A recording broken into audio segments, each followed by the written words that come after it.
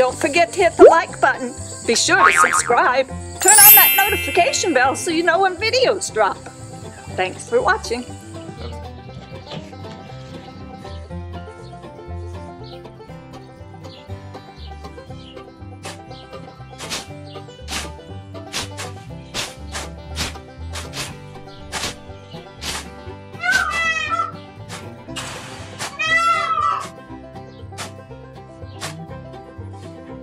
I never thought that I'd have to mow this pen endlessly throughout the last several years.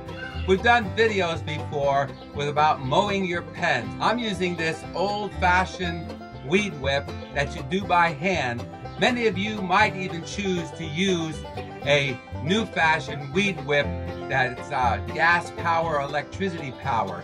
But I don't get why the peacocks are not even eating the grass in this pen.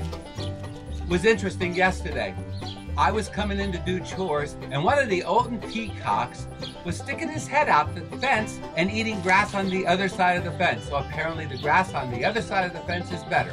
I better get back to doing this because it's going to be a long, hot, humid day here and the grass is getting so tall that I'm going to have to do something with it before long. Talk to you later. Thanks for viewing.